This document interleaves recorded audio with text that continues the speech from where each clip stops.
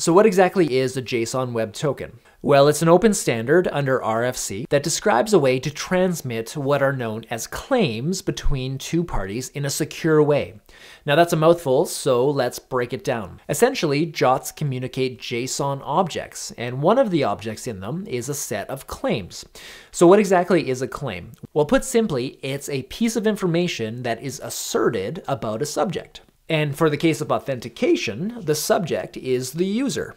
So what exactly does a JOT look like? Well, here's an example. And as you can see here, this doesn't really mean a whole lot to us as humans, and that's because JOTs are encoded. And in fact, there are three distinct parts that are each encoded, as you might have guessed here by this dot separator. All right, so why don't we take a look at what a decoded JOT looks like so that we can see what's going on with these three parts. Okay, so I'm over here at jwt.io, and this is a website made by Auth0 that gives us some really nice resources and information about JSON Web Tokens, and also a really nice debugging tool so that we can actually inspect our tokens. So over here on the left, we can drop in an encoded JOT, and then over here on the right, we get the decoded values from it. And this actually reveals to us the three different parts of the token. We've got a header, a payload, and a signature. So let's run through each of these three parts. The header contains information about the algorithm and the token type. So as we can see here, our algorithm that we're going to be using is HS256, and the type is JWT for JSON Web Token. Now the payload is where we actually store the claims that we were talking about. So those claims, being assertions about a subject, are going to be stored in this object within the payload.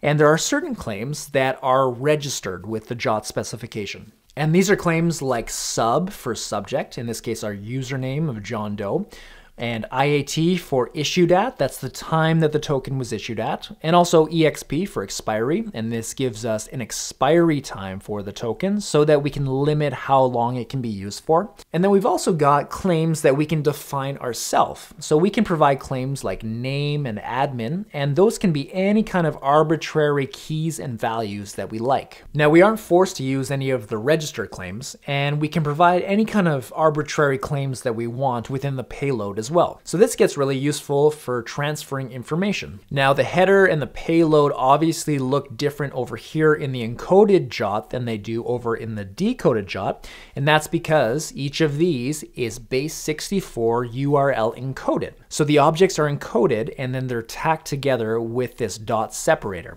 We also see down here in the signature what looks to be encoding, but it's actually a bit different. So what's happening in the signature is that we're taking the encoded header plus the encoded payload plus a secret, so this will be a secret that lives on our server, and then we're hashing that using the HS256 algorithm. And so what this does is it effectively secures or digitally signs our token, because as long as we have an unguessable secret key, we can be sure that the information within the JSON Web Token doesn't get tampered with. So obviously the key that we see here, which is just the word secret, isn't all that secure. In reality, we would want a long and unguessable secret key. Okay, so that's what JSON Web Tokens look like, but how are they used for authentication in Angular apps? Well, essentially what we need to make that possible is a way for the user to send their credentials to a server and then receive a JSON Web Token back if everything checks out. And then on every subsequent request that gets made to the server for secured resources, the user sends the JSON Web Token back. And then back at the server, it can be checked against that secret key and be verified. And so how does the user send the JOT back to the server once they have it? Well, what we do is we attach it as an authorization header using the bearer scheme. So HTTP requests just need to attach an extra header, which is the JOT, and that gives us a way to authenticate and verify our user's identity.